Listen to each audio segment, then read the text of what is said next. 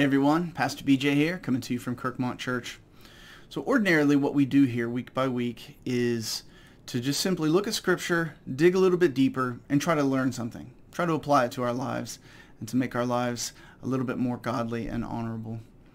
Well, over the last several weeks, what I've realized is that there are an awful lot of folks in our community who are just really worried about so many of the big things going on in our country.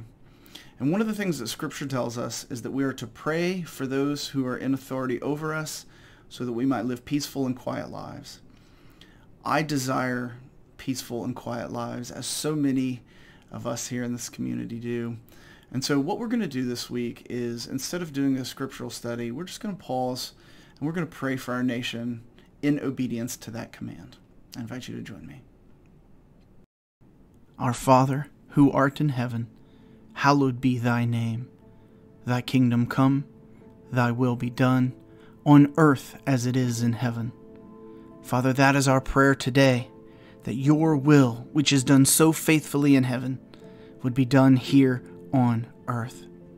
Father, we come to intercede on behalf of our nation. We are a people in distress. We are a country in turmoil. We are a people filled with anxiety, depression, and worry. We need your peace. Father, we know that only a knowledge of the truth can bring true peace.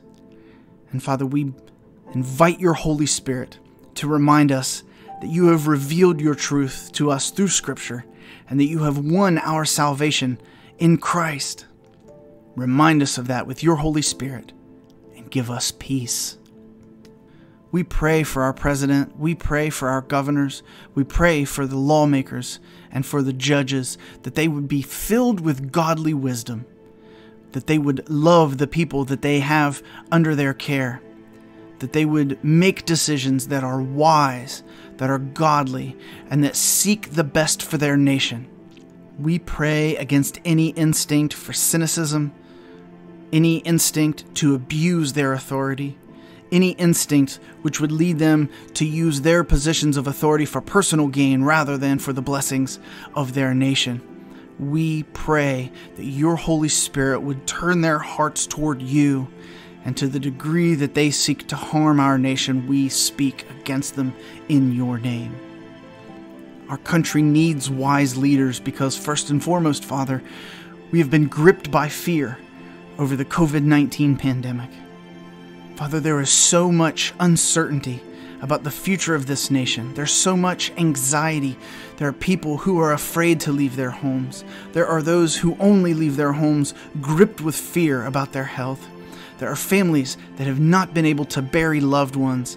There have been babies born where parents don't get to share that joy with their wider family. Father, we need your peace, and we pray that you would have mercy upon us. Father, we recognize that what we need is truly mercy, that we are not a nation that deserves your blessing, but we pray that in your grace and in your loving kindness, that you would look upon us and that you would forgive us of our sins, that you would draw us to repentance. And Father, one way we invite you to do that is for the leaders of our country to make wise decisions, that they would seek peace and tranquility for our country and not use fear to divide us. Father, there are so many other struggles that we have continued to face for years. There are so many folks who are still struggling with addiction, who are gripped with alcoholism, and this problem has been ongoing for years, completely untouched, unconcerned by the people who are given the responsibility to care for us. Father, we pray for those communities that have been ravaged by this drug addiction epidemic. Father, we also recognize that for decades now, our country is still continued to be plagued by the child sacrifice known as abortion. Our sacrifice to the modern-day god of Molech is an abomination on our country, and we repent of it. We pray against it. We pray that you would help heal us from this. Father, we are also in the midst of an economic struggle. At a time like this, the poor and the destitute are the ones who suffer the most. Father, there are so many who don't even have enough economic means to get through the day. Help us to be filled with compassion. Help us to be filled with love, so that just like you, looking out over Jerusalem, wanting to gather them in as a mother hen gathers in her chicks, that we would love the poor in our community. That those who do not have what they need, that we would have compassion enough to share our abundance with them. Father, we also recognize that there is an upcoming housing problem. There are so many who have been unable to pay their mortgages that they risk default. There are so many who have been unable to pay their rent that they risk being evicted. We pray that you would find a way for us to secure them in their home. Father, there are also so many who seek to divide us. They seek to divide us along racial lines, along economic lines, along gender lines, and so many other ways, Father, and we speak against it. I pray that you would make us a unified nation, and that as one voice we would lift up our praise to you, that we would cry out for mercy and that you would hear us. Father, we pray for this nation. We pray that you would remember your promises to those that love you, to those that have been called according to your purpose, that you would have mercy and grace, and that we would seek your blessing. Father, give us your Holy Spirit so that we might find peace.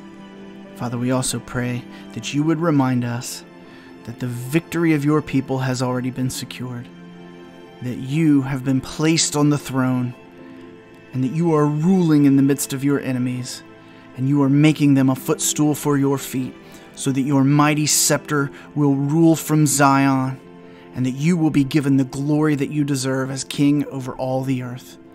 Give us comfort in knowing that you are sovereign, that you are good, and that you love us. And it is on that foundation that we pray for our nation, that you would give us peace in Christ's name. Amen.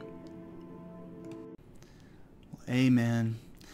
Well, I invite you to continue to pray for our nation, to pray for peace, and that we can ultimately live those peaceful and quiet lives that Scripture calls us to live.